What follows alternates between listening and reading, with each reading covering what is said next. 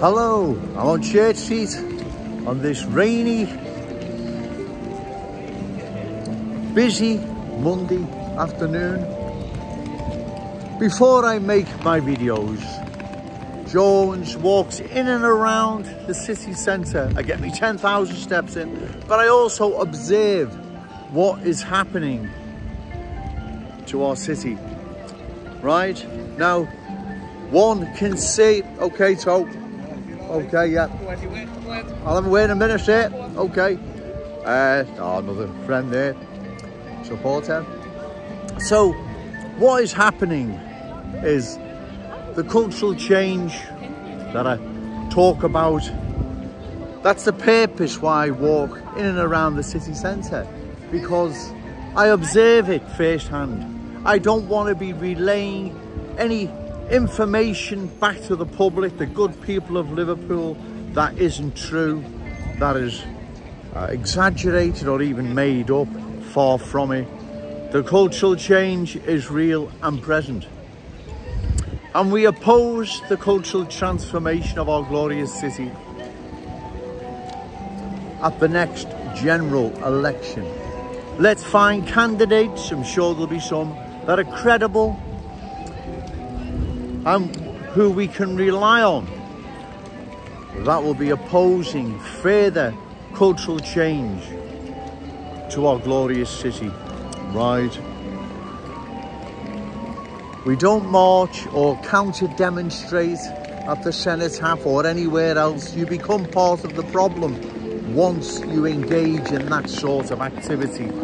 The way to change things is to vote those out who are responsible for this mess, right? Marching, counter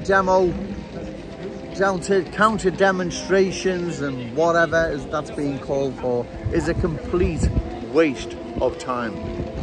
All that works is electoral politics, right? Nothing else. If it doesn't work, why do you think the other lot are involved in it? Those in power now and their opposition, right? They're all advocates of standing in elections, of course, because they know it does work. They know once they're in power, they have the control. They know they can do this and they can do that. And we see this happening to our glorious city. We see the cultural transformation by those who are in power. So all this nonsense, people coming out with that, you know, let's have a demonstration, let's have a march, let's have a counter demo.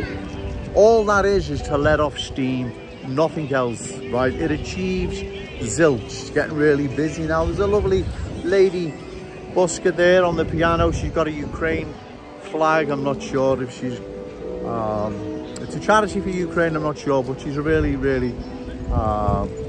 nice player on her little piano, whatever it is she's got there. Better than the usual rapper. But anyway, so as I'm saying, the cultural change we now see transforming our glorious city. We must oppose this at the next general election, which I'm assuming is next year, right? Other than that, if we don't, the cultural change will continue.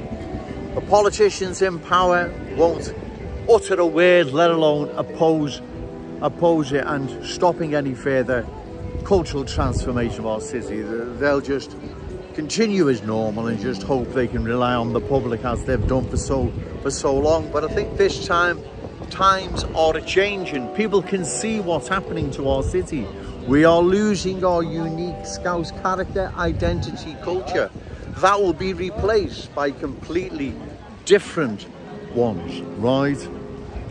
You see, when new arrivals first came to Britain, say you had the Afro-Caribbean community in Brixton, say London, they all pulled together because they were an Afro-Caribbean community. They may not have pulled together with the original Cockney hosts who are no longer there, but they had one thing in common: they were all Afro-Caribbean. Same with the Hindu and Sikh communities, same with the Chinese communities. But what's happening here now, you are getting Nigerian, Zimbabwe, Sri Lankan, Algerian, Albanian, Syrian, Iraqi, Afghani, that have all got nothing in common with one another, let alone their Scouse hosts. So they can't pull together. So that's why we have the situation we see now in Kensington and Fairfield and the top of Smithdown Road. And so we need to oppose this. It needs to be stopped, right? If we don't stop it, like I said, we will lose our glorious city and everything it stands for.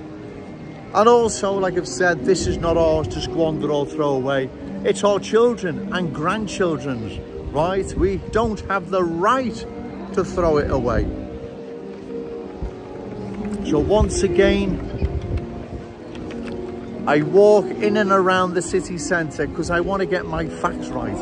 Once I've established that I'm not making this up, it's not a mirage.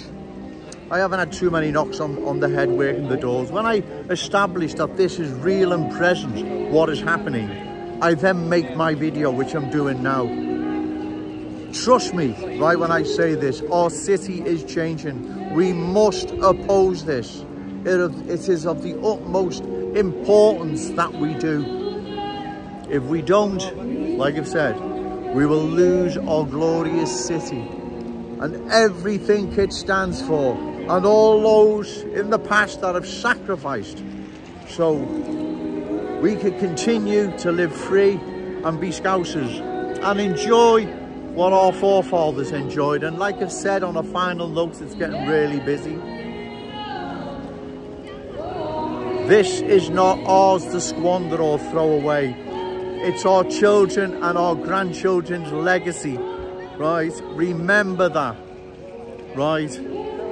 So come the general election next year, let's get ready. Let's find candidates who are credible, who oppose further cultural change, and let's give them our vote. Okay, thank you.